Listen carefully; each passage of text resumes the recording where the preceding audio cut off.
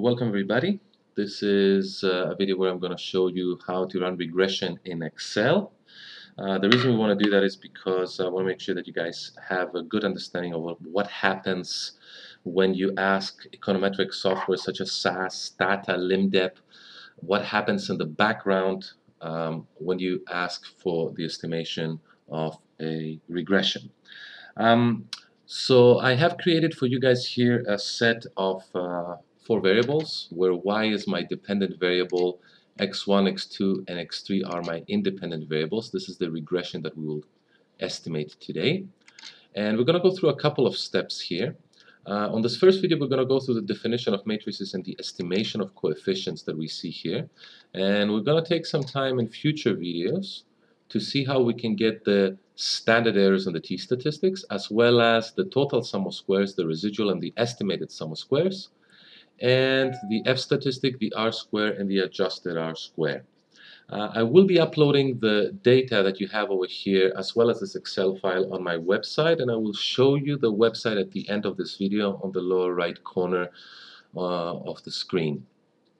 Now I will be adding 2 worksheets. The first one is the one that says work on, where as you can see I have highlighted already all the necessary areas where we're going to be performing our calculations.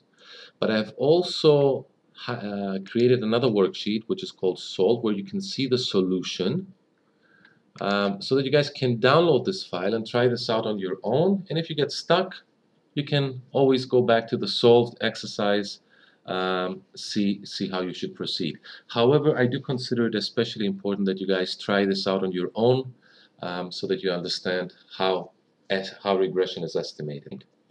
Now, let us get started. The first thing that we want to do is we want to define the matrices that are necessary so that we can get to our beta estimator.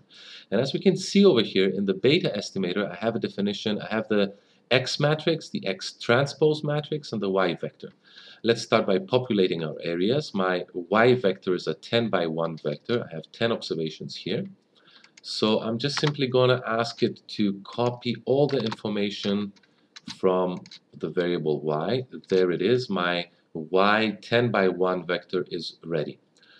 Now for my X matrix, I'm going to first copy all the information from variables x1, x2, and x3 on the area that I have highlighted, which as you can see is a 10 by 4 area. It's not a 10 by 3, although I have only 3 variables.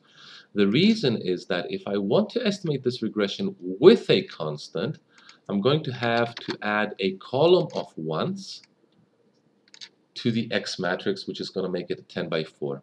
If I wanted to estimate the regression without a constant, that means that I'm going to force the plane to pass through the 0, then I would have a 10 by 3 X matrix, and I would proceed accordingly. Now I have my X matrix, I have my I have my Y matrix. Now we need to get to the X transpose, and I could go ahead and simply ask for a copy, right click on the first cell, and then say paste special, asking for a transpose and the values, which would get me the correct result. But the problem is that this does not update the results if, for example, I change the original data set. Let's see, over here I have, for example, the value 3. There is the value 3. And this is the value 3 on the X transpose matrix. If for some reason this value changes to 5, as you can see, it does not update.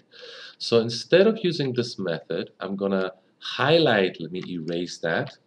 I'm going to highlight the area where the X transpose matrix is going to go. I'm going to write equal to transpose. So I'm going to use the transpose command, and Excel is asking me for the array of information, and that array is the X matrix. I'm going to close parentheses, but be careful, I'm not going to press enter. I'm going to hold Control Shift down, and then I'm going to press enter so that I can get the results for the whole X transpose matrix. Alright, so here we are, we're ready, we have the definitions. We can now go ahead and start with our estimations. And the first thing that we have to do is we have to estimate the X transpose X matrix. Now, my X matrix, as you can see over here, is a 10 by 4 matrix, right over here, whereas my X transpose matrix is a 4 by 10. That means that since the inner product is the same, 10 and 10, I can multiply the matrices, and the outer product is going to tell me the size of the output. And it's going to be a 4 by 4 matrix. So what I have to do is I have to highlight a 4 by 4 area. There is my 4 by 4 area. And I'm going to write equal to m mult, which stands for matrix multiplication. And now it's asking me for array 1 and array 2. Now be careful here, because that's one of the most common mistakes where students get confused. My first array is my X transpose matrix. It is not my X matrix. So there it is, my X transpose matrix. And then I have to put a semicolon. And here is my X matrix. So again, I'm not pressing enter. I'm going to hold Control Shift down, and I'm going to press enter. Alright, so I have my X transpose X. Now I need to invert that. The command for that is very simple. Again, I have to highlight a 4 by 4 area. Only now I'm going to write equal to m inverse. And I'm going to highlight my X transpose X matrix. Hold Control Shift down and press enter again. Alright, I'm almost ready. I still need to get the X transpose Y. As we can see over here, the X transpose, is a 4 by 10. The Y is a 10 by 4. That means that the output is going to be a 4 by 1 vector. So let us go ahead and highlight a 4 by 1 area, and we're going to start writing equal to m mult. My X transpose matrix comes first, semicolon, Y. We're going to close the parenthesis, press Control Shift, hit enter once. And finally, when it comes to multiplying my X transpose X to the -1 times my X transpose Y, again the inner product is the same. The outer product is a 4 by 1.